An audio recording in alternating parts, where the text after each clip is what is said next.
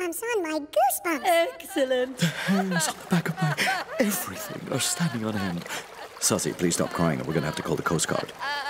Everyone, let me introduce our new soloist. Well done, Tom. Well done, Darwin.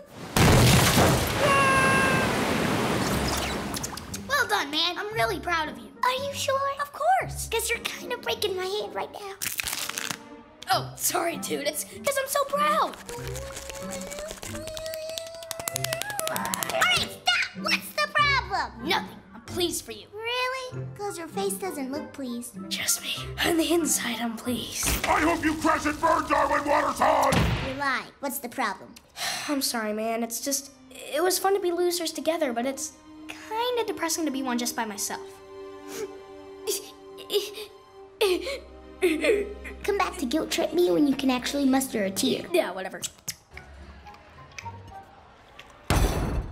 Darwin, I just want to say that in spite of the fact I was discarded like a slice of pickle in a cheeseburger, I thought you played beautifully, and I'm glad you're playing the solo at the parade. Thank you. Although I am a little bit nervous. I get very self-conscious in front of crowds. Well, I just imagine them without their clothes on. Does it work? Of course it does. Try it. It does work. Sorry, Darwin. Well done on being the new soloist, by the way. When I was your age, I played the bongos. Hours and hours of slapping those skins made me the man I am today. Anyway, see you at the parade.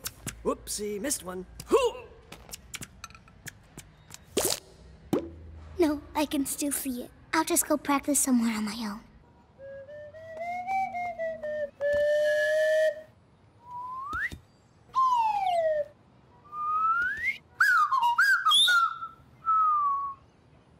Can we just use words? Are you gonna try and guilt trip me again? Would it work? No. Then all I want is a hug. All right, I gotta get back to rehearsal. Is this how it's gonna be? Yep. Dude, you're gonna make me late! I know. Dude, they've started! I'm gonna be late for my solo! Yep, that's right. Okay, now that you're all tuned up, let's take it from the top. We weren't tuning up. I'm afraid that was it, Principal Brown. Are you kidding me? We only have a few rehearsals left, so if you don't make a significant improvement, I'm canceling the parade. Now, how do we get better? Through a training montage. Precisely, Sussy. But we don't have time for that, so I'm just going to tear these calendar pages off while we play.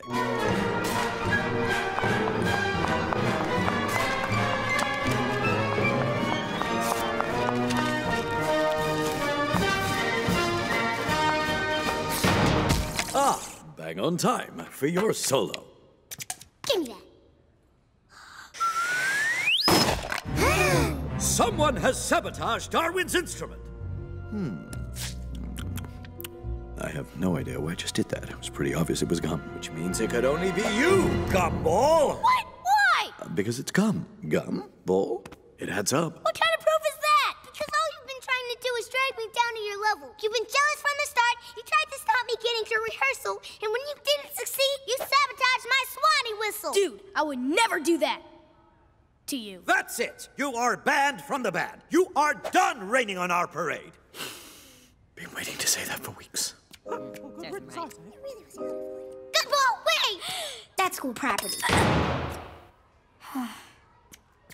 And remember, you are playing not for yourselves, not for your family, not for your country, but to not embarrass me in front of hundreds of people.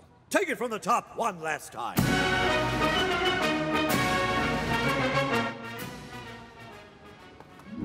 Oh, dude! Huh? You scared me. Hey, you know, I just wanted to say that, well, I know you're nervous about playing in front of all those people, but you've got a real talent, man. Yeah, you're playing small school stadiums right now, but tomorrow you could totally be playing on subway trains or outside a mall with people throwing money in your hat. And you know I didn't sabotage your Swanee whistle. You believe me, right, dude? Right? Dude? Someone else really is trying to bring down Darwin. First the Swanee whistle and now this. But who could it be? It could be anyone. Everyone's a suspect. There's no way of knowing who did this.